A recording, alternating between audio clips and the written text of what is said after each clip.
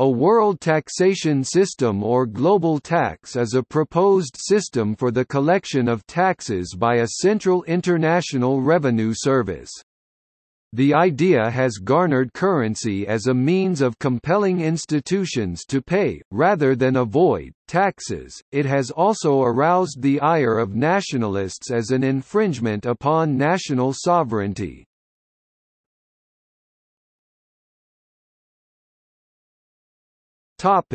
Proposed worldwide taxes.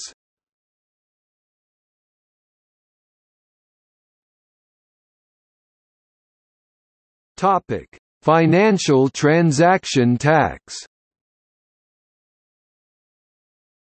The financial transaction tax has been supported by a number of economists as both a rectification of jurisdictional discrepancies in taxation. Discussion of a global FTT has increased in the 2000s, especially after the late 2000s recession.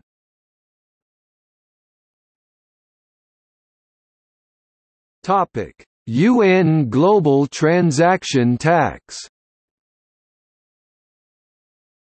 According to Dr. Stephen Spratt, the revenues raised could be used for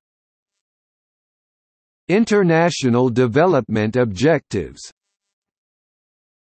such as meeting the Millennium Development Goals.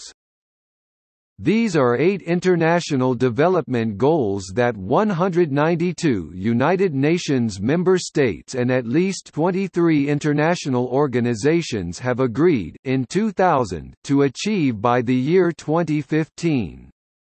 They include reducing extreme poverty, reducing child mortality rates, fighting disease epidemics such as AIDS, and developing a global partnership for development. In 2000, a representative of a pro-Tobin tax NGO proposed the following: in the face of increasing income disparity and social inequity, the Tobin tax represents a rare opportunity to capture the enormous wealth of an untaxed sector and redirect it towards the public good. Conservative estimates show the tax could yield from $150 - $300 billion annually. The UN estimates that the cost of wiping out the worst forms of poverty and environmental destruction globally would be around $225 billion per year. At the UN September 2001 World Conference Against Racism, when the issue of compensation for colonialism and slavery arose in the agenda, Fidel Castro, the president of Cuba, advocated the Tobin tax to address that issue.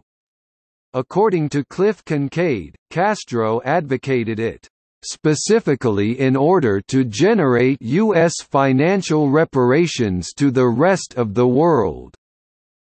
However, a closer reading of Castro's speech shows that he never did mention the rest of the world as being recipients of revenue. Castro cited Holocaust reparations as a previously established precedent for the concept of reparations. Castro also suggested that the United Nations be the administrator of this tax, stating the following: may the tax suggested by Nobel Prize laureate James Tobin be imposed in a reasonable and effective way on the current speculative operations accounting for trillions of US dollars every 24 hours, then the United Nations, which cannot go on depending on meager, inadequate, and belated donations and charities, will have $1 trillion US dollars annually to save and develop the world.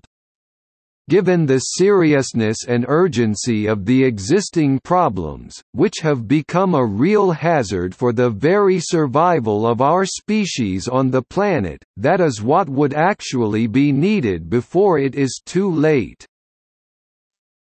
On March 6, 2006, U.S. Congressman Dr. Ron Paul stated the following: "The United Nations remains determined to rob from wealthy countries and, after taking a big cut for itself, send what's left to the poor countries. Of course, most of this money will go to the very dictators whose reckless policies have impoverished their citizens." The UN Global Tax Plan resurrects the long-held dream of the Tobin tax. A dangerous precedent would be set, however, the idea that the UN possesses legitimate taxing authority to fund its operations.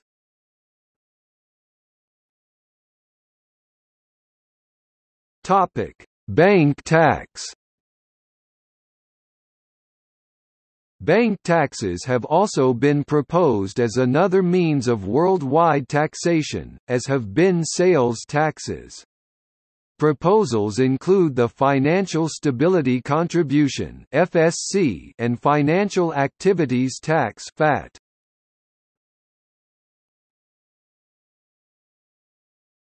Topic: Wealth tax.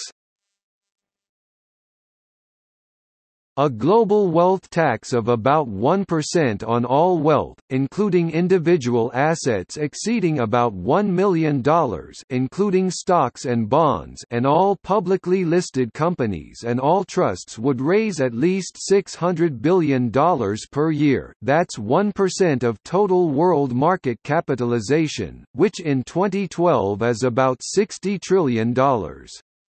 About half of that amount, about $300 billion per year, corresponds to the total developmental budget goal of 0.7% GNP of industrialized countries. See Millennium Development Goals, which would enable poorer countries cross the threshold of economic competitivity in 15 to 20 years. Cf. Jeffrey Sachs, The End of Poverty. Some $300 billion per year would also be necessary to limit global warming to +2 degrees Celsius and finance recovery from more frequent climate disasters.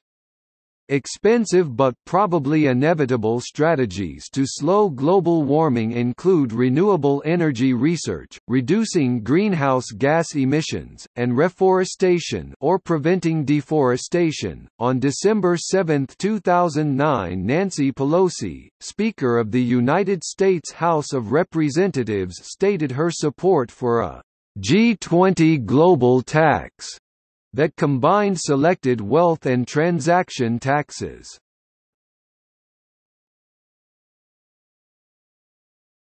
Topic: Controversies.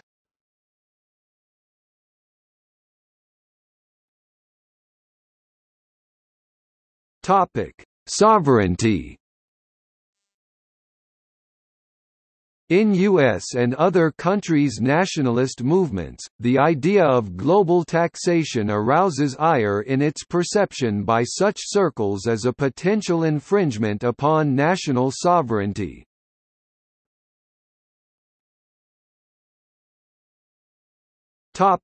Should the bank tax be global?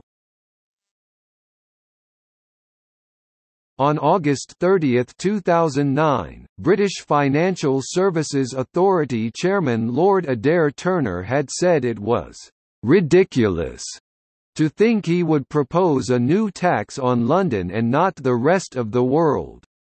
However, in May, and June 2010, the Government of Canada expressed opposition to the bank tax becoming "global" in nature.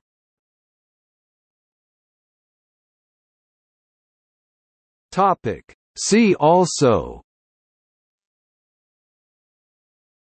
World currency, World citizen, Tax treaty, List of countries by tax rates, Tax harmonization, Tax equalization.